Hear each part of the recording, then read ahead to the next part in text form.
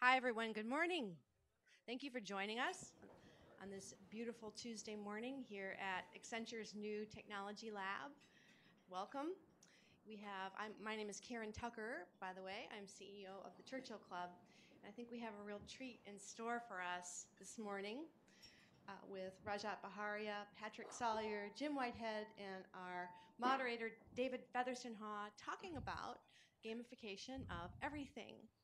The genesis of the program was a prediction that Bing Gordon made on the Churchill Club stage last year that gamification of everything will be one of the top trends that we will see explosive growth in about 5 years' time, so about 4 years' time at this point.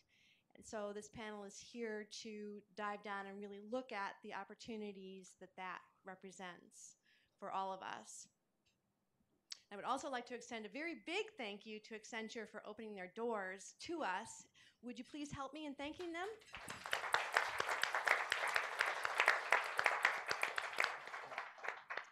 A very brief introduction to Churchill Club for those in the audience less familiar with us.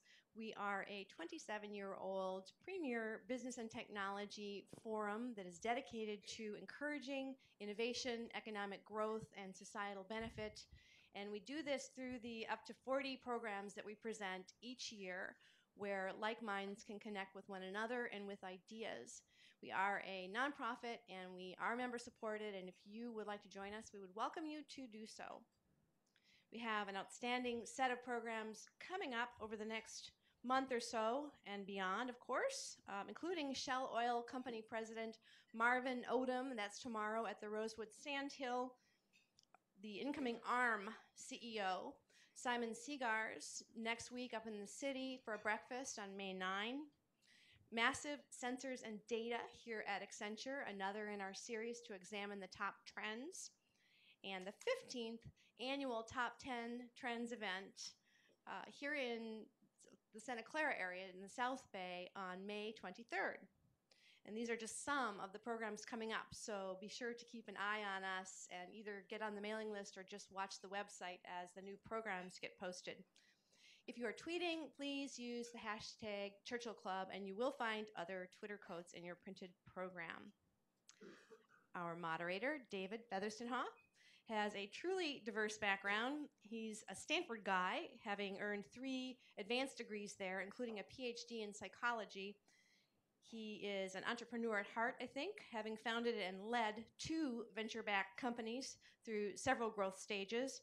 He's led large-scale research projects in areas such as terrorism, environmental protection, and health risks. And after the financial meltdown in 2009, he got back to his roots and his core interest of behavioral science. And he had the idea to bring it to the world in the wild, real time, instead of academia, which is where most behavioral scientists resided at that time. And so he put together a roadshow and he took it out to companies, and his pitch started with, "I think you need a behavioral economist." Most of the time that was met with blank stares. One time, however, one very important time, it wasn't. They said, "We do," and that was IDEO. And today, David is a behavioral economist at IDEO. Let's give him our warmest welcome this morning. So can you hear me? Okay, welcome. So give me a show of hands. How many people have played a game this morning? 6? Okay. Actually, you're all playing a game. The name tag, if you think of one of the benefits of the Churchill Club is networking. And the challenge is, how can I find the people that I want to talk to? And so we've all categorized you, and you selected out there game player, game maker, game spectator, or game curious as a way to kind of help you find each other. How many commuted this morning to here? Okay, you've also played that game, which is a multiplayer game called Driving, right? Which is all about cooperation. And we're actually going to start right now with a 3rd game. I guarantee you've actually played others. You may not see it that way at the end of this hour. We hope you will. This game, I'm actually just going to start the timer now, is called the Thumb Game. It's another multiplayer game, and I want you to put your drinks down and your phones and turn to the player next to you, and we're going to play the thumb game. So I can't do it with myself because my thumbs are, so you grab, and the goal of the game is to get as many pins as you can of your partner's thumb. Okay, and let's start it. Okay, start at 30 seconds. Right, 5, there you go. Yeah, okay. 4, 3, 2, go. Okay. Uh-oh. I've never lost this game, Okay, so I'll let you know. Hook hands like this, right, like this. I think it's a losing Yeah, proposition. And then you do that. That's good. You got me. I've never seen this Okay. All right, 5 more seconds. Tough job, huh? Okay. All right. So Yeah. It's great. I need who think they may have won in the group the most pins? Okay, how many? 3? All right, so this is what usually happens, right, is that we automatically assume we need to compete. And if you think about it, if you were to cooperate with your opponent, you could just pin, 1 a second. And if we did this over 30 seconds, you would have had 30 pins and you would have won, right? So, I think we're trained to compete, and we think of this famous guy, and here's what he said: sympathy is the strongest instinct in human nature. I think most of the games we play are really about cooperation, not about competition. And if you look at the stereotype of gamification, I think people often assume it's about competing. And certainly, there is elements of what we do that's competing, but I think it's actually more about cooperation. So what I'm going to do is, over the next 5 minutes, just have a bunch of the gamified world actually wash over you with some examples from the real world in different domains. So you can actually see what I see, and maybe we see, we'll find out, from our panelists of what gamification actually is. So how many of you heard this awesome phrase before? The future is already here, it's just not evenly distributed. So I think one of the reasons I live here is because we have this incredibly biased sample of the future in Silicon Valley, and my guess is that's a lot of the reason why you guys are here too. So I want you to meet your future in gamification. So we gamify the workplace. So this is gamifying cubes. This is Pixar lets its animators basically decorate huts and caves, which is where they work. Those are cubes in Pixar's world. Here's a bathroom experiment at IDEO. Off in the right, there's a provocation. What are the unwritten IDEO core values? And these are solo bathrooms, so people go in there and are quite transparent about answering those questions. So this is one I had to put up here. That's me. This is another kind of useless interaction, but actually it creates a sense of belonging and awesomeness at work, which really translates into the thing that companies really want, which is productivity. So you can even actually gamify the urinal, right? So on the left is the sign, look, keep it in the bowl, people, men, right? That's a much more clever way to design a game, put a fly in the urinal, and men, am I right? We know exactly what to do, and we play really well all the time. We actually gamify driving, right? So the sign on the right works a lot better than the game on the left. Both of them are games. This one's just lame. That one, when you're speeding, a frowny face shows up, and it works a lot better than even feedback of how fast you're going. Here's another one that IDEO did a couple years ago that would basically, it turns a climate change denier, makes them look exactly like a tree hugger, because what happens is when you're heavy on the pedal, then the flowers and the bush on the right starts to wither and go brown. When you're easy on the pedal, it actually blooms, right? So that's gamifying driving. We're gamifying K through 12, turning this kind of slit your wrist game, right, which is clearly a game, and grades are the scorecard. Do you know what that is? Broccoli. What about this? A good old friend. Do you know what this is, honey? Celery. Who knows what that is? A pear. A pear? No. A turnip. No? Okay, I'm going to give you the first word. Egg. Egg. egg salad. Okay, so there is no shame. It's all great fun, and they're learning a ton, a lot more than in the other one. We're actually gamifying our genes. So the game, and I won't name the company, delivers your genome personally to your desktop. Actually, and this is the report. Actually, before this, they say, hey, do you really want to know this? Really, do you want to know this? No, seriously, do you really want to know what we're about to show you? Okay, here we go. The 1,000 ways you're going to die, right? Which is not a great on-ramp to your personal genome. Instead, Genentech asked, in this case, IDEO, to create a different on-ramp that actually will kind of attract you in. And since all of our basically swab your teeth within 24 hours, you get back your unique genome, and we basically put it to music. So this is a unique song that represents a unique genome, which is a much more pleasing introduction to your future life with your genes. We even gamify bath time. And for those of you who are parents and have gone through bath time woes, you can have Elmo call you. This is something we created recently. And this is what happens. You can queue it up for 7:30 p.m. when bath time is. And it's like, oh, look, honey, Elmo's calling, right? And then this is when you answer it. This is the game that often is played. And the Elmo game is the one that reinvents bath time. Hi, it's Elmo. Elmo heard that it's time for your bath. Oh, Elmo can only talk for a minute because it's time for Elmo's bath, too. Oh, Elmo loves taking a bath. Elmo scrubs his whole body with soap. And Elmo always remembers to wash between his toes. When Elmo's done, he shakes off his fur like this. Do you do that? No, you don't have fur. Oh, what's that, Mommy? Uh-oh, Elmo has to go before the water gets cold. Bye-bye. Oh, coming, Mommy. Coming. Bye-bye.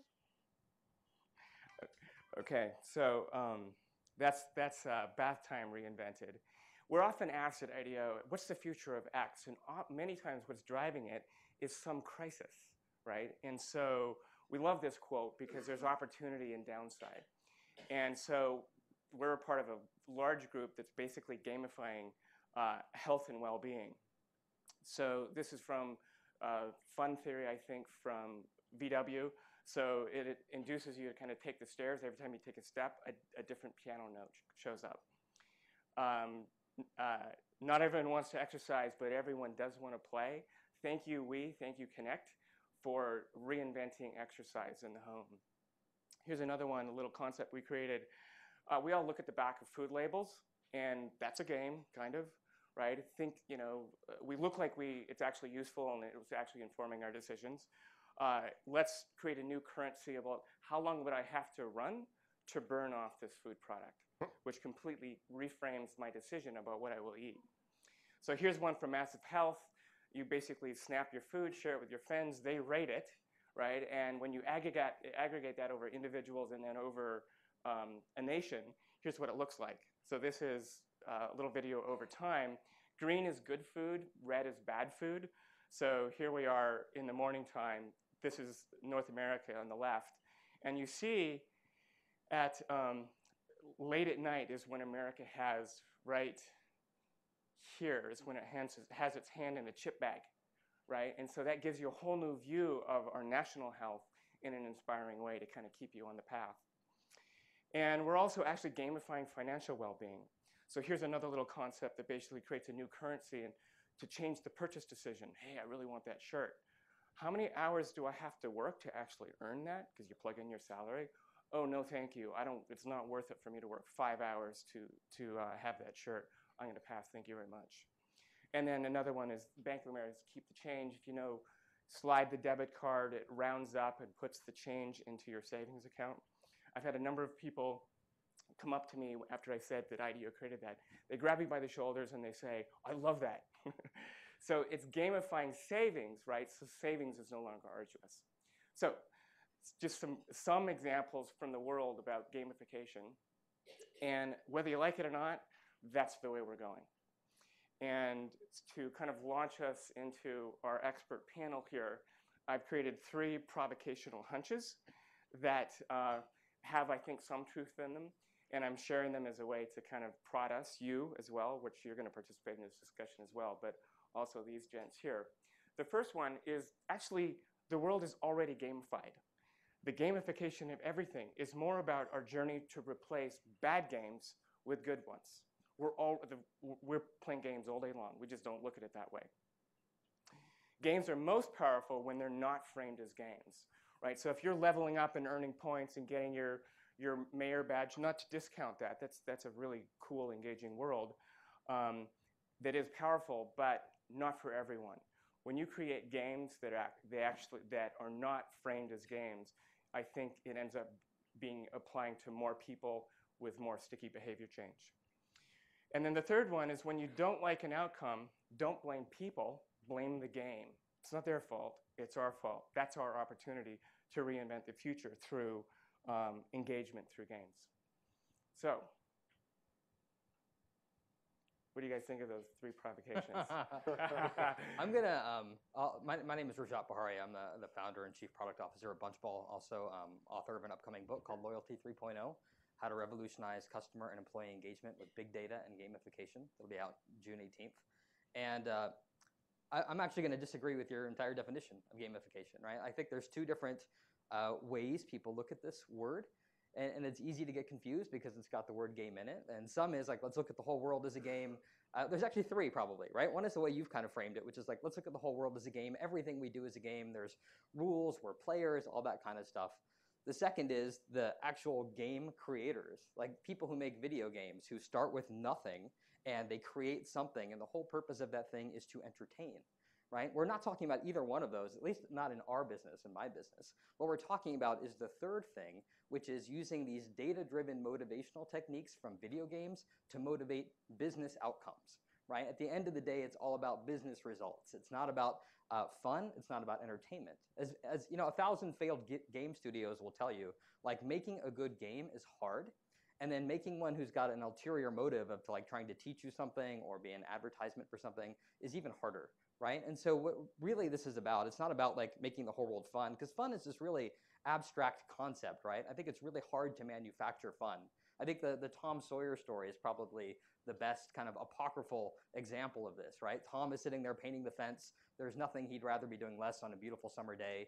His Aunt Polly said, you have to do this. And then his friends come by and start teasing him, like, we're going down to the lake, we're going to have fun. And he's sitting there going like, well, it sucks to be me because I'm sitting here painting this fence.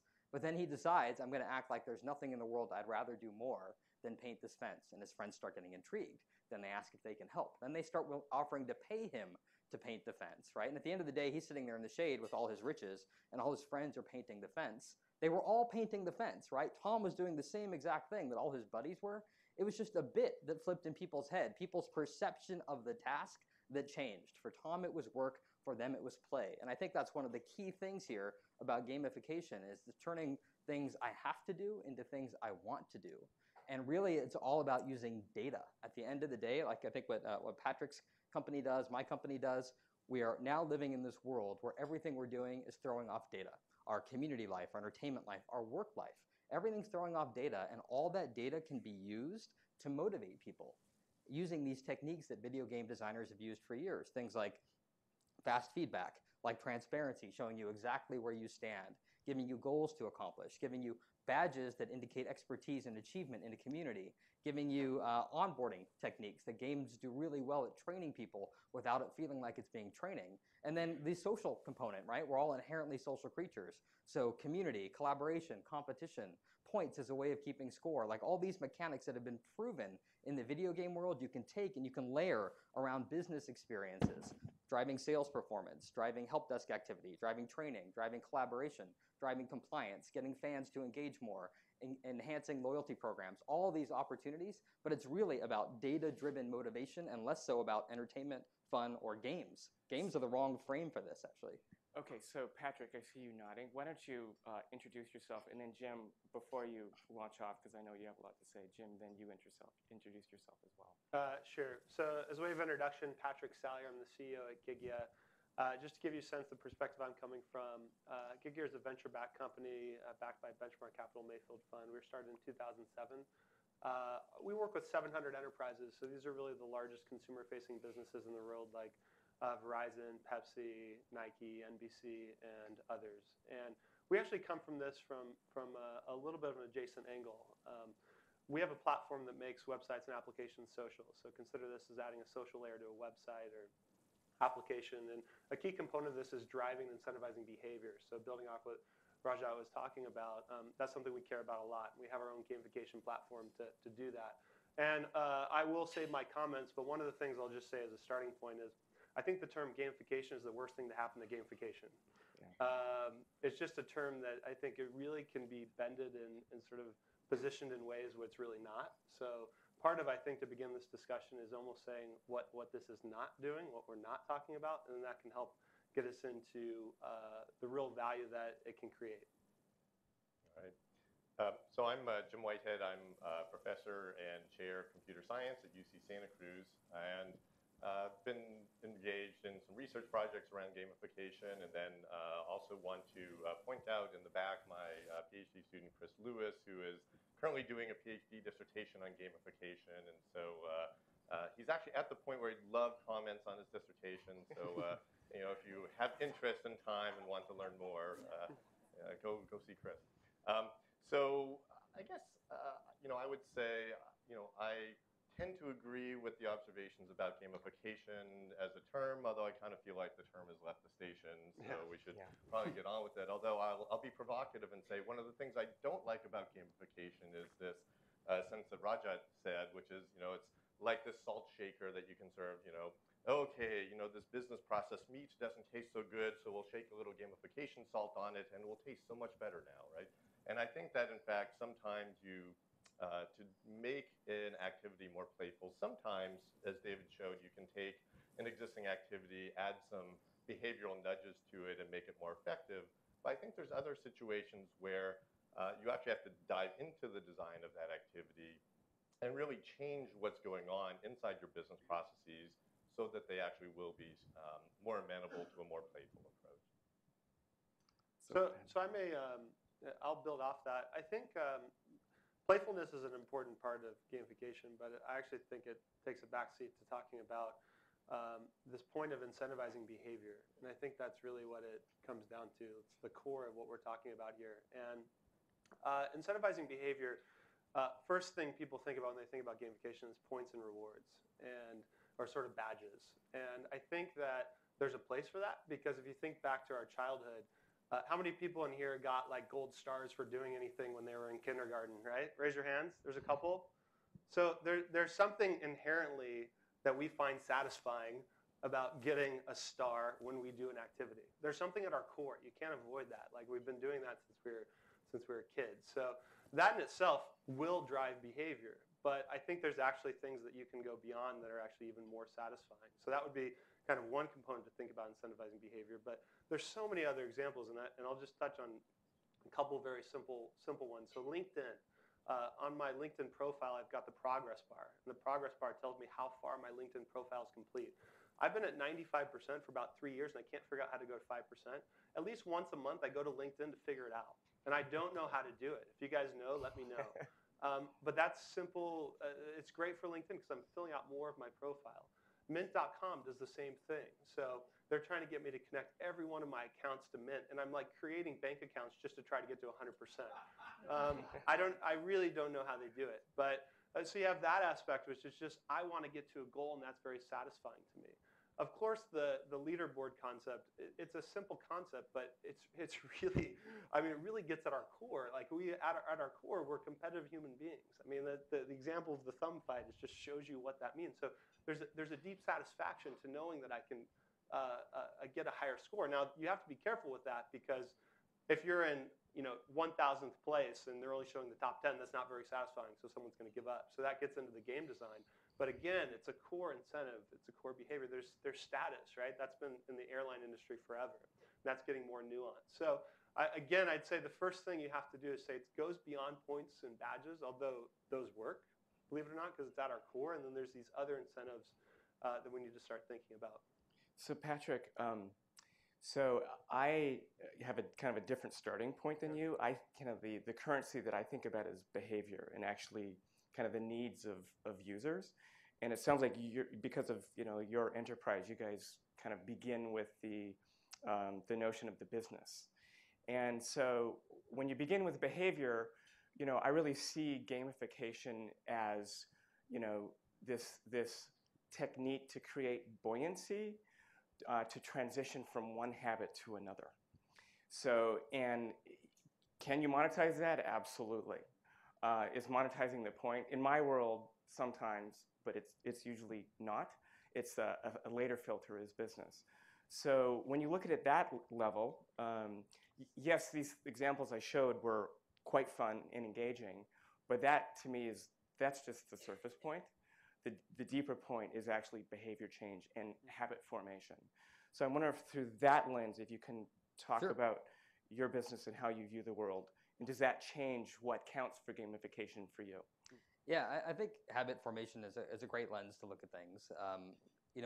We talked about there's two constituents you serve when you're implementing this kind of stuff, right? One is the business. We're a business. Patrick's a business. Like, we need to make money, so companies need to pay us, and they're paying us for certain results that they want to have. So you have to start with the business and what their objectives are. We start every program with like the mission statement. We want a 20% increase in customer sat. Like, that's in the good mission statement. And then from there, you figure out what are the KPIs, how are we going to measure this so we can determine whether we're successful or not, and then what are the data points that we can use to optimize this on an ongoing basis. So we understand the business and their objective really well. And on the other hand, you understand the user and what motivates them. Because in every context, it's different, right? If you're trying to get kids to exercise versus a sales team versus moms that are buying Chiquita bananas to engage in a marketing promotion, you've got different motivational triggers for each one of those groups. So one example I'll give you around habit change is a nonprofit called Hope Lab in Redwood City, founded and funded by Pam Omidyar, the wife of eBay's founder. And her whole mission with Hope Lab is to combat childhood health problems using technology. So their most recent initiative is called ZAMZI, and it's all about combating the tween obesity problem. And the way they're doing is trying to get kids to exercise more, to move more. So they built an activity monitor. It looks like a USB stick. The kids plug it onto their belt. They run around all day. It's kind of like Fitbit for kids, right? And then they plug it into the USB drive of the computer. It uploads all their activity data. For every 10 minutes that they spent in a certain activity zone, they earn points. If they do more than an hour, they get stars. Certain days are double points days. They have all their data graphed out for the last week, month, year, so they can kind of get their quantified self fix in there. And then they can unlock badges for hitting certain milestones. They can level up when they hit certain kind of long-term goals. They can take these points and they can spend them on virtual goods to customize an avatar that represents them in this community, or on parent-funded dollar value goods, like an Angry Birds plush doll or an Amazon gift card. And by doing this, by integrating these motivational mechanics, again, data-driven motivation around their physical activity, they've been able to show a 59% increase in activity amongst these kids over the course of a 6-month period where it's sustained. They just did a study with the Robert Wood Johnson Foundation, which is the equivalent to them doing like 45 minutes of push-ups a week or something. Like, it's something crazy, right? And it's dropped blood sugar levels and slowed the gain in bad cholesterol. So that as a way of like scaffolding these kids up, these kids that aren't going out and exercising anyway, that don't have any internal motivation to do it, but now you're applying these external motivators to get them out, to get them moving, and you're scaffolding them up to a point where that stuff can fall away and they're starting to feel better about themselves. I can fit into better clothes. I can get up the stairs without being winded. People are asking me out, whatever it is, right? Like, all of a sudden I feel better, and now that intrinsic motivator takes over. And I think the really important part here about that kind of behavior and habit change is certain of these changes are really hard, and the feedback loops are really long. Like, I want to lose 5 pounds. I go to the gym. I don't lose 5 pounds. It takes me a month of going to the gym to lose 5 pounds, and not eating cupcakes and not sleeping in, right? And those are like immediate gratification, right? I would have loved to have stayed in bed today and eaten cupcakes, right? Like, that would have been like the ideal morning, but that didn't happen, right? I'm here with you guys, right? So there's all these like immediate gratifications that you're trying to compete against to get this long-term abstract goal of losing weight. And it's really hard because it's so tempting to go for the immediate one. And what gamification can do is apply these interventions that keep you on the path, give you these intermediate goals and rewards to work toward so that you can hit that long-term goal of the weight loss. So am I hearing then that really the long-term goal is to awaken the intrinsic motivation and to get to the point where it's like, hey, I actually like how I'm looking. I really am enjoying these clothes that I never would have fit in a year ago, where I no longer need the ZAMZI or the leveling up or sometimes. the leaderboard. Yeah, sometimes. The use cases are very different. On a sales team where you're trying to drive sales performance. That's not the goal, right? The goal is to drive sales So performance. keep it extrinsic. Basically, you know, your clients are like, yeah, don't remove the points thing. This isn't about intrinsic motivation. Drive the extrinsic. We can talk a little bit about extrinsic versus intrinsic, but the whole idea is you're driving ongoing performance. Yeah. It is not something that should fall away at some point. Or, you know, customers of ours like Adobe using it to teach people to use Photoshop. So now you're scaffolding up again to like a skill level where they can then take over and use it by themselves. But it's not always about just getting them to a point and having it fall away. Okay. So I want to dive into kind of the frontiers of gamification. My guess is you're dabbling on those frontiers. But I wanted to know first, since we're, you know, on the you know, the perhaps largely digital platforms and creating new behaviors, new digital behaviors, I'm wondering if you have anything to add, Patrick. Well, you know, I think what I would add is inherently gamification in the business environment doesn't mean incentivizing things that aren't good for people. Like, and you know, I'll give you an example of something that's happening in the automotive insurance industry. So one of the insurance carriers are actually allowing you to carry around a device in your car, and after 30 days, if they determine you're a good driver, you get actually lower premiums. And so the end result is great, right? The insurance company is going to get an increased margin. The individual is actually going to save money, and hopefully we're going to have safer driving experience on the roads. And they actually have implemented, that just touches the surface of what they can do with gamification. You can start actually incentivizing more game-like behavior within that experience.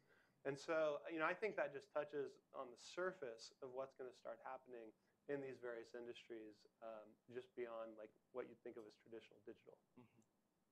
So you guys, you know, in medicine, we have our technologies that are kind of way ahead of our ability to think through their implications over the long term. And as I was kind of preparing for our discussion, I was craving some kind of gamification ethicist, right? So we have medical ethics that help us understand kind of long-term implications. And I'm wondering if you guys, if you guys ever, you know, worry about, you know, because we're kind of, one way, it is a nasty way to frame it, but are we in the business of forms of addiction, right? Where it's like, I'm hooked to my phone. I call this my second wife. This is not a game. But we develop new behaviors that often can look like OCD behaviors. And I wonder if you guys worry about that and how you, if your clients are kind of expressing concerns like that and what you guys think as you kind of squint into the future. Yeah, you know, I wouldn't say that's not something that's coming out quite a bit, but I think there's another thing that's related that is going to be a big deal, which is the privacy implications around some of this. So one of the things that we really focused on is tying identity, who a person is, to these various behaviors. And as Rajat mentioned earlier, what we're really talking about here is big data. We're able to track in a more structured way everything that's happening and everything. And so, and we're actually able to tie it to who I am, to a Facebook identity, or to other types of identity online. And when you start thinking about some of there's a lot of implications, I think, in healthcare, insurance, and some of these other industries. So for example, perhaps I'm using some sort of like one of those, I don't know if you've seen the Basis watch, but it's a watch you can wear that is initially tracking some of your vitals, right? And it's really designed to make you healthier. But that's now being tied to my identity, and it's going to be tracking this over time. So let's say 2 or 3 or 4 or 5 years down the line, you know, I'm signing up to get life insurance or something like that. And they're able to actually somehow obtain some of that information that somehow impacts my premiums. Or maybe it's something even more serious, and it affects my ability to get a job or to get insurance or something down the road.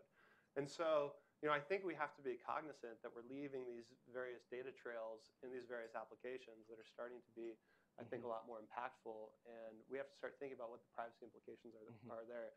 And if you think about the Google glasses, it even gets to even a bigger extreme, right? Because now we're not just measuring ourselves, but we're starting to measure those around us. And you know, I think there's ways to overcome a lot of these things, but I think these are things that we're going to have to think about as a society to really move forward.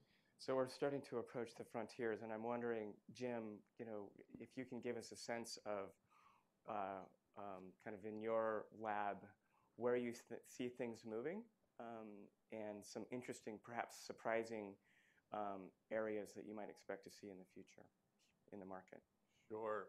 Well, I think a lot of our focus right now is probably from your perspective back to the future, in that we're working on a set of design patterns that people can use when constructing games, and this is the core of Chris's dissertation.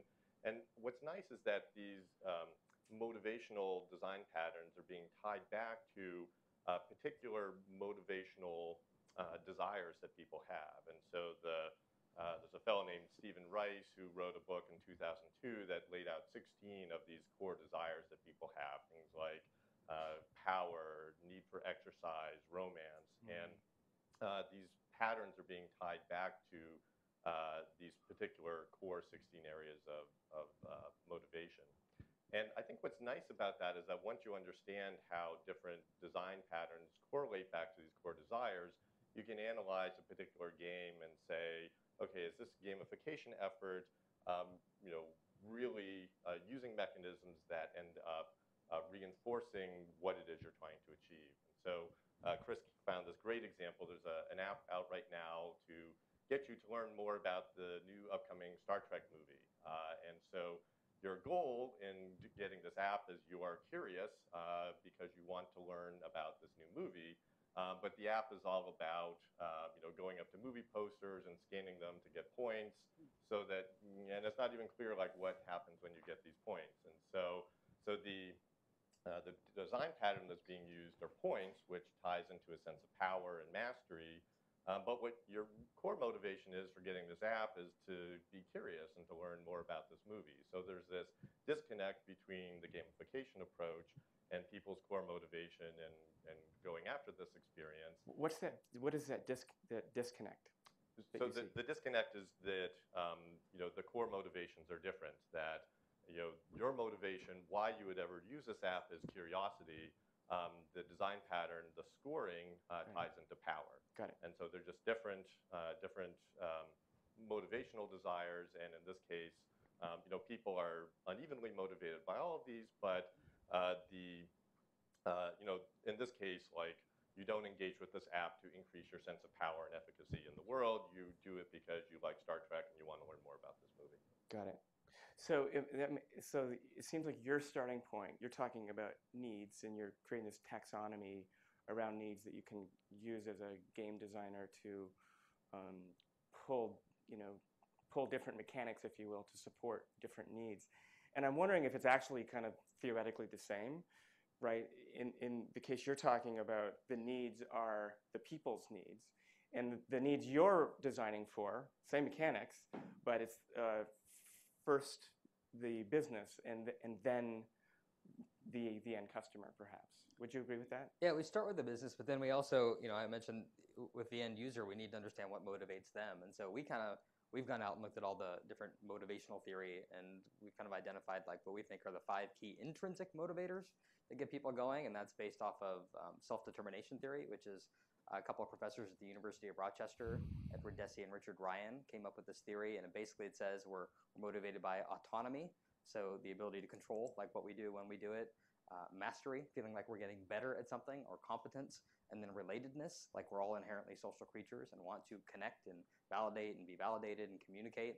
And then to those, we've added 2 others that we found like really powerful. One is purpose, as kind of articulated by Dan Ariely in his book, The Upside of Irrationality. And then progress. Teresa Amabile, professor at Harvard, talked about how the #1 most motivating factor at work is feeling a sense of progress, no matter how small, towards a meaningful goal every day. That's it. Much more so than recognition, than pay, any of the rest of those things.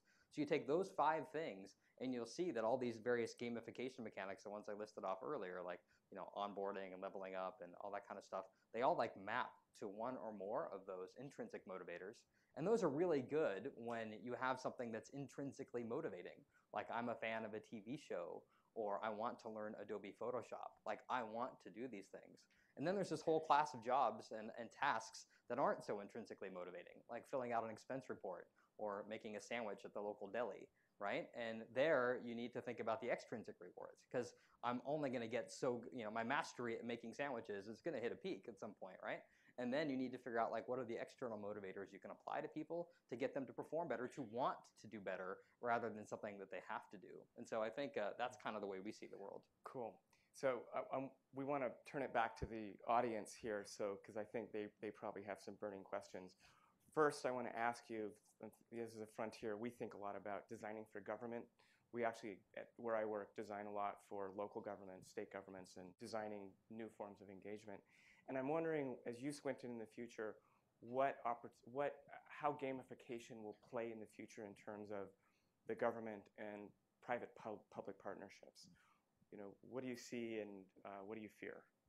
Sure, I think there's absolutely use cases here, both within the government for employees. We were at a government agency the other day, and they were complaining about their compliance training and how nobody was going through it. And like every month, they have a new training course that they have to go through around all these different, ethics policies, travel policies, whatever. So there's tons of opportunity just within the government for employees to use these mechanics, and then for kind of engaging with the constituency, engaging with the citizens. Somebody asked me recently about like, how would you gamify voting? And I'm like, well, the way I would do it, if I'd try two things, right, as experiments. One would be to say, like, why don't people vote? Well, it's because they don't feel like there's any sense of accountability if they don't, right? I'm sitting here as an individual citizen, there's the country, and there's this like giant gulf in between. So what if somehow there was some notion of teams or collaborative effort, and my effort helped out the team, and the entire team would lose if I didn't vote? So whether it's my block, my city, my state, some accountability to somebody else, which we've seen works incredibly well in almost any situation, right? This peer pressure of not wanting to let your colleagues down can, I think, be actually a really powerful way to get people to vote. And the other thing is giving people extra votes, right? If you vote for 1 year, then next year you get 2 votes. If you vote for 3 years, next year you get 3 votes. And that encourages people not to break the chain, right? Like if they don't vote for 1 year, they're all the way back down to 1, and they only get 1 vote again. And so you give people extra voting power. Let's talk to Congress about that. Yeah, right. So I'm glad to hear that you think about this stuff. We actually just launched a project to kind of reinvent voting in LA County. So we should talk. So I wanted, before getting off the government vein, I'm wondering if you have any thoughts about that. Sure. What gets me excited is this notion of taking activities where you want to engage a really broad set of people in order to solve some big problems. So essentially doing kind of crowdsourcing through the activity of creating an engaging game. And so, probably one of the better known examples of this is this protein folding game that was made at Washington Fold It. Here's an example where you do draw very heavily from game design to create game-like experiences, but with this goal of crowdsourcing some kind of activity, in this case, trying to figure out the structure of proteins. So we're very excited in taking that idea of creating games with a crowdsourcing goal and then applying that in many different contexts. So this is like citizen science, where you kind of activate the army of kind of interested users. Absolutely. Yeah, there's AKA free labor. Well, I was astonished, at the recent Game Developers Conference to hear, there was this game Space Cam, which is like a very hardcore puzzle game, and it had, tens of thousands of players, and I was shocked that, hardcore puzzle gamers were, that big of an audience. And so that, if you can tap into even just a small part of that core puzzle gamer mojo, that's a lot of people who are very smart working on your problem. Cool. So let's turn it to you. We actually have 2 roving mics, and this is being videotaped. So if you have a question or a comment, raise your hand, and then a mic will come to you. Oh, that's okay. Hi, I'm Ted Kahn from Design Worlds for Learning. I'd like to know something about the opinions of the panel about slowdown versus speed up. So many of the games and so many of the things on the app, and as you were talking about your phone being your second wife, et cetera, the autotelic kind of feedback that happens by quick responses and by always having to be connected, I think has a really interesting downside. And there are a number of people who have been writing about what it's like to slow down and the mindfulness things that we're losing in terms of being rapid responders and gathering stuff together. So I'm wondering how this plays out in your views of gamification. I think, I mean, the things you're talking about are just kind of like they are in the air around us, like we're the fish in the water, and like that's happening we don't have a choice about it, right? And one of the things that people love about games is the immediate fast feedback you get, that you immediately know whether you're doing good or you die, right? And so then you can either adjust your strategy and you learn, and you use that to consistently evolve and get better.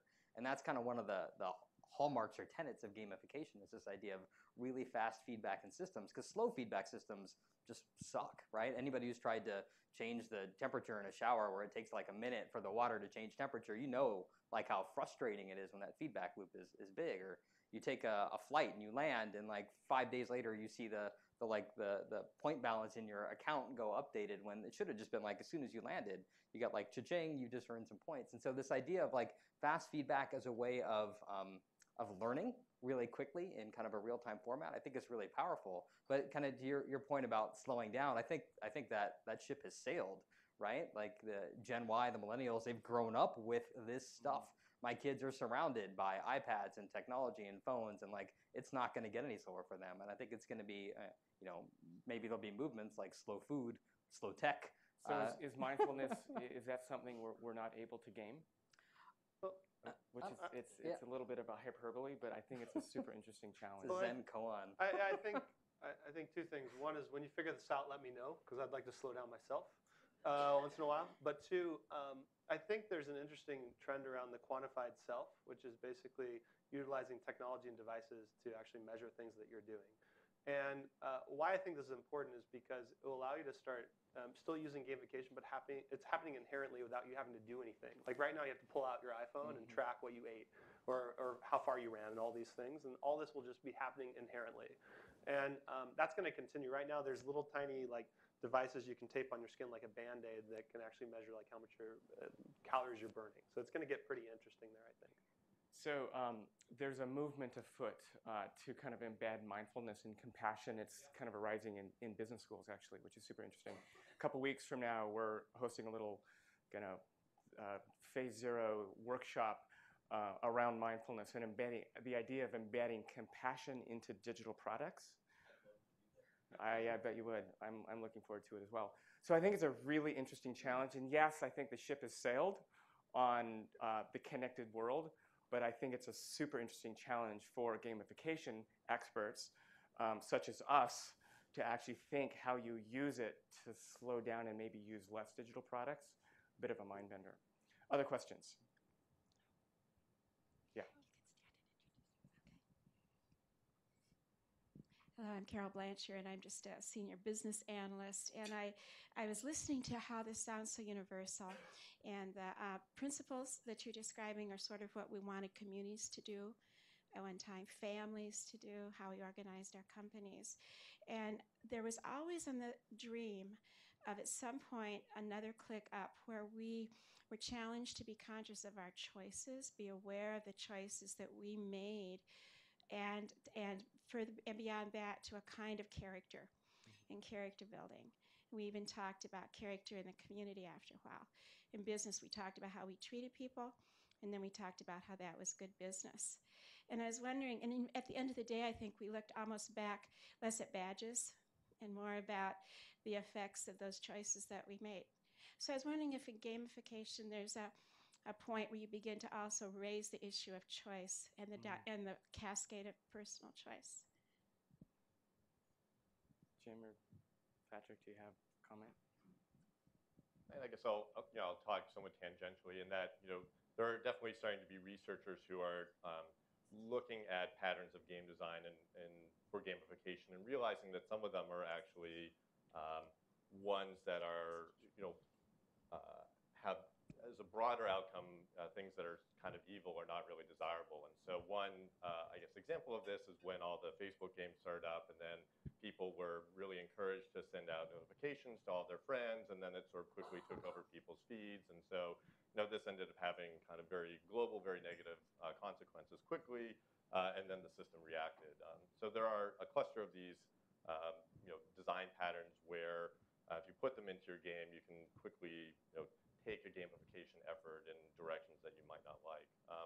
But I think if they are identified, and if you start developing a sense that hey, these are ones that we want to avoid, then that I think addresses some of your concerns. So I have a comment. Charles Duhigg's book came out about a year ago on habits. I don't know if any of you have seen it. Habits that kind of put habit formation front center. And we kind of automatically think habits, if we just turn it into a habit, it'd be free sailing. And I think actually, to your point, is like, actually, let's unhabitize some things that aren't so good, become aware of them, right, which is the unhabit part, so that we can create new habits that actually meet our needs better. So I'm pretty intrigued by the idea of kind of, building that awareness. I think the idea, most of the decisions we make are automatic. We have no idea that we're making them. When we're driving, we're not thinking about turning left consciously. And it's a little disturbing if you start to think about free will and actually how much control are we in if we're just kind of always on automatic. And it violates our kind of narrative that we have that I'm a rational human being and I will bring in data, evaluate the alternatives, and select the one that has highest expected value. That's a nice narrative, but it really doesn't describe the real world. Doesn't mean you can't become aware. So I think gamification could be another tool that actually could unhabitize things so that we actually can start designing for the things we care about. So I love that. We had a question here. Hi, I'm Todd Young from Euclid, and I'm working on what I think is one of the most challenging problems in game theory, which is how do you make Common Core standard mathematics fun for a 7-year-old? So my question is about how do these motivational theories, how are they a function of childhood development? What your guys' thoughts on that? Can you point me to experts in the field? That's what I'm working on. Khan Academy seems to have used a lot of this stuff very effectively. What do you think about that? Can you get the microphone back to him? Sorry, please. Thank you. Sure. I think Sal Khan's a genius. I've been to a lot of his presentations. I like what Khan Academy's doing. I obviously think there are a lot of room for improvements and other products around Khan Academy. But I'm looking more at motivation for younger kids and how you've got these different frameworks. You have 5 and he's got 16, and how do those things develop as humans develop? What does a 7-year-old's framework look like? I mean, I have 3 boys, so I have a pretty good idea, but a lot of stuff we're not going to talk about here. But that's what I'm looking into. Yeah, I think that's a great question. I have a middle school age daughter, and she's doing Khan Academy for her math, and I'm just shocked at how well the badge system is working. And so I have a suspicion that kind of points and badges probably work better for kids and young adults, and probably tend to work not as well as people get older. But I haven't seen any hard data behind that, and I haven't seen a lot of study on kind of how sort of the motivational structure changes over time. And across these 16 core human desires and this rights framework, different people are more motivated by some desires than others. Even as adults, I haven't seen a good kind of analysis of, like, as a trend, you're more motivated by certain things when you're younger and more by certain things when you're older. But that seems, it seems intuitive that there would be changes as you age. But I haven't seen research that describes that change.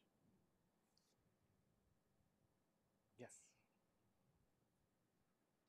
I'm right close. I don't think I need a microphone. Yeah, actually, get this on video. Yeah. Kind of on the my name's Moni, and kind of on the opposite side of the spectrum, for unstructured kind of brainstorming and creativity development, what are you using internally to kind of bring about innovation, bring about new ideas through the use of games? So, I mean, I can speak from IDEO. IDEO doesn't have very many rules, written rules anyway. There's 7 rules, and they happen to be brainstorming rules.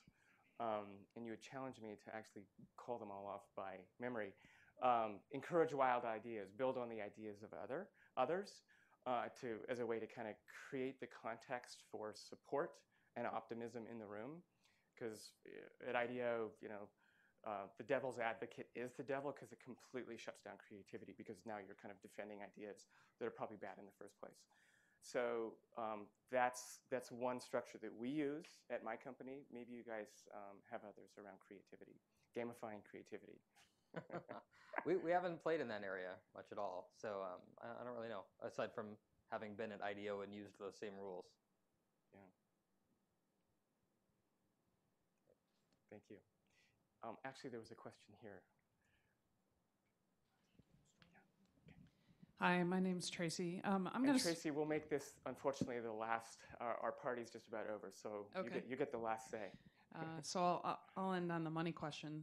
So switching gears to commerce, I'm in the e-commerce field. And so what are you seeing as your inside enterprises, the use of gamification beyond the traditional loyalty and rewards programs that exist today, mostly for sort of our generation? What are you seeing in the use of gamification that we should be thinking about? Yeah, I mean, so look, the book I just wrote is called Loyalty 3.0, and the whole kind of thought process there is Loyalty 1.0 is the traditional loyalty program that we all know, right? Frequent flyer programs, buy 10, get one free. One data stream coming in, this transactional data stream about purchase, and then one constituent being served, which is your customer. But what's happened now is all of a sudden you've got all this data, again, that your customers are generating. They're not just buying. They're writing reviews, they're star rating, they're sharing to the social networks, they're engaging in promotional offers, they're watching videos, they're doing all sorts of things on your commerce site. All that can be the raw material of a loyalty program. And also there's this notion, I often talk about loyalty programs, traditional commerce loyalty programs, as having a beginning and an end, but no middle, right? You get really excited at the beginning when you sign up for this thing and you think about all the great things you're going to get at the end. And then at the end, when maybe you've gotten there and maybe you're getting great things, or maybe you're just getting magazines, who knows? And then in the middle, there's this like giant gulf of opportunity where there's like no actual loyalty being generated. You're just grinding, trying to get to that end. And there's this huge opportunity in the middle to figure out how to engage and make your customers actually loyal using these gamification techniques. The same way that Hope Lab used them to keep kids on the track to losing weight and getting healthier, you can use the same thing to keep people more engaged and more loyal to your program. So I think there's huge opportunities in commerce, and we've recently signed several customers in that space. The one thing I agree, and I'd add to that, which is data and gamification is almost becoming a differentiator. So here's what I mean. I think if you look at Nike Plus, it's really, really interesting what they're doing, because they've gone away from just having to come out with the latest, greatest shoe and get people to buy the shoe, to people storing all of their running behavior data in Nike Plus. So there's a reason to buy Nike shoes if they're actually tracking data from your shoe next time, the time after, and the time after. And you could start to see some of these embedded devices, this quantitative self, in different clothing maybe. And so actually the data becomes a reason to go with that brand instead of another brand. So it sounds like the new loyalty is kind of the interaction is baked into the product, opposed to some kind of bolt-on that's from the coupon world, what have you. I guess I'll just add a cautionary note, which is all of these efforts to increase engagement and to do gamification, at the end tend to require additional attentional resources being focused on whatever that thing is. We only have so many hours in the day. We have only so much time to spend doing these attentional activities. And my guess is there's some point at which they all start competing with one another, and taking on one additional gamification activity causes another one to be thrown by the wayside. And so there's, I think, a limit to the gamification of everything, which is we only have so much mindfulness we can focus on things at any given day. So our time is up. Thank you so much for coming. I think we have some final remarks here.